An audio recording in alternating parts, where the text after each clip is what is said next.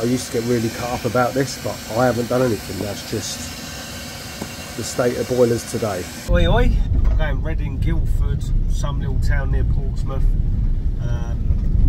Well, it's not near Portsmouth, in between Guildford and Portsmouth. So all the jobs I'm doing today are LPG. I don't know if I'm going to be able to film any of it, but if I can, I will. It's 2 repairs and 1 service. I'll catch up with you in a bit if I get anything filmed.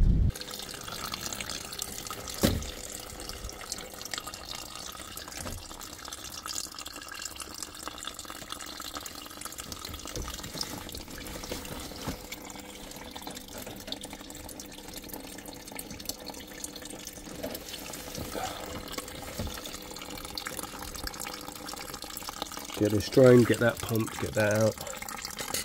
It's in there. And then I've got a turret seal still up here. It's leaking a wee bit. And then safety check, it's a GA bloody nightmare boiler.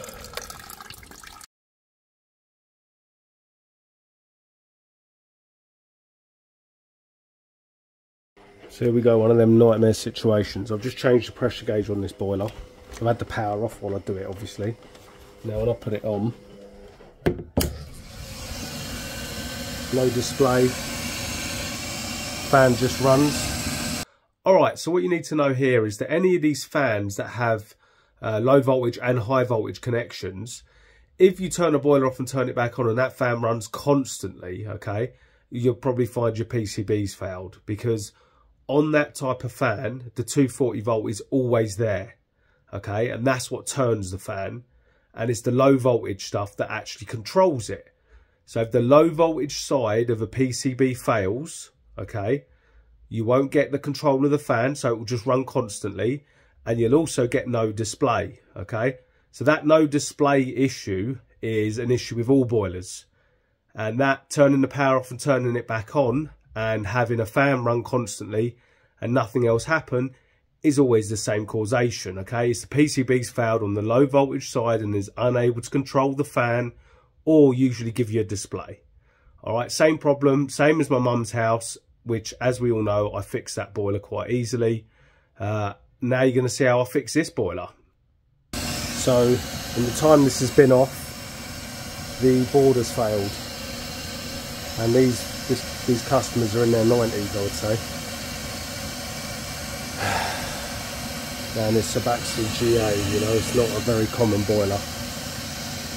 But, you know, these things happen.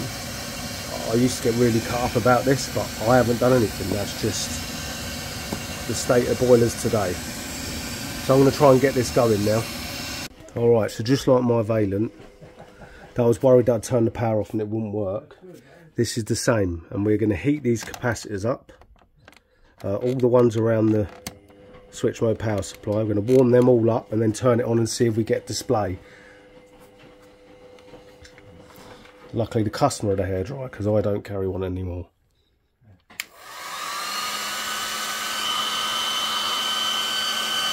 And this does happen, there's nothing you can do about it. When it happens, it happens. Usually this is the sort of thing that happens Christmas Eve though, so, you know, could be worse.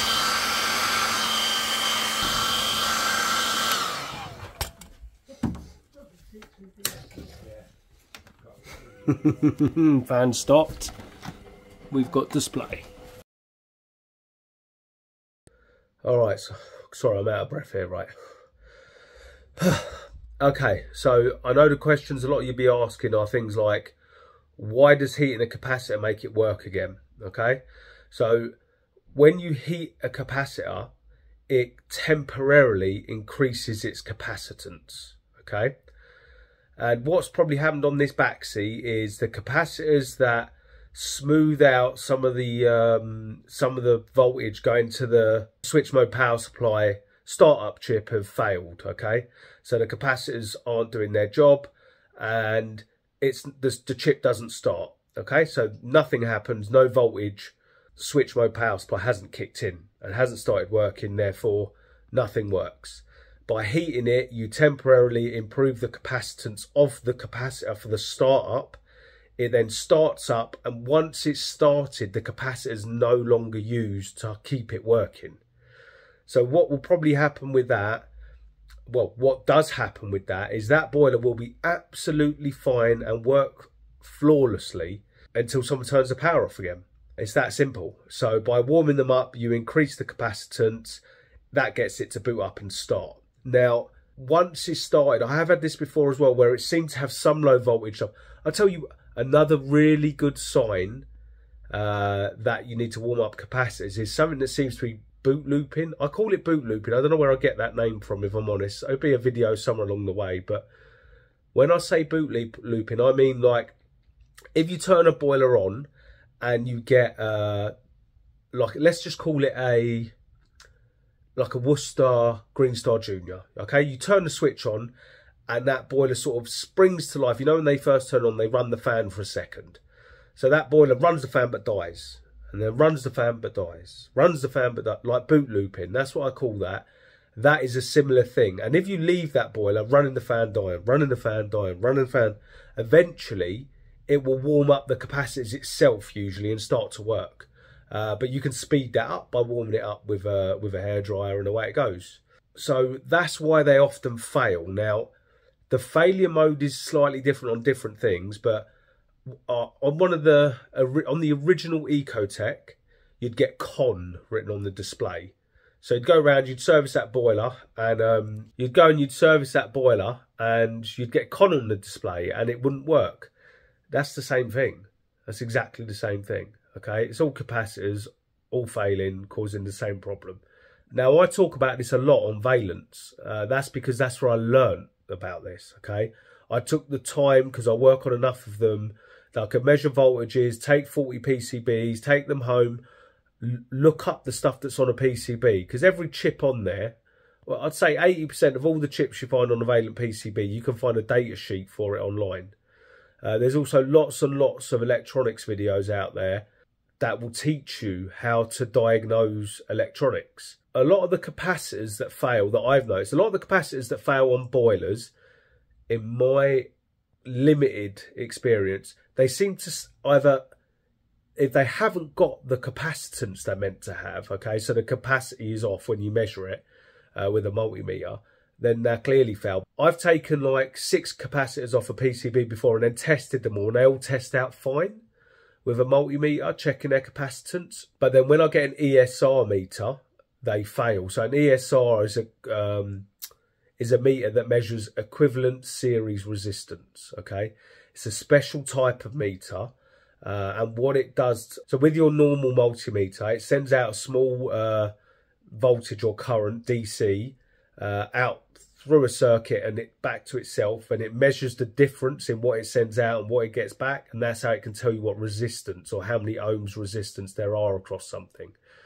An ESR meter is an alternating current, so it sends out alternating current, I think about 100 megahertz, I think my one is.